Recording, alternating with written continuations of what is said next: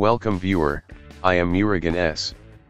This video tutorial describes how to disable access to all removable storage devices USB flash drive and pen drive.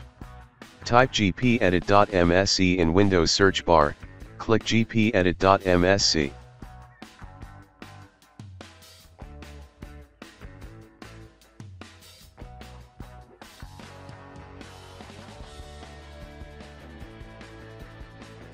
Click and expand administrative templates, click and expand system, click and expand removable storage access.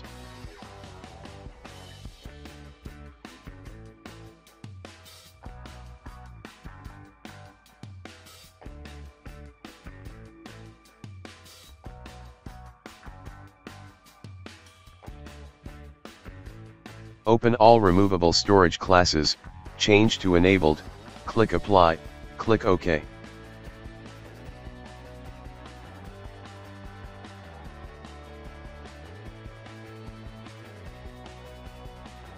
Restart system. I hope this video tutorial helps to you.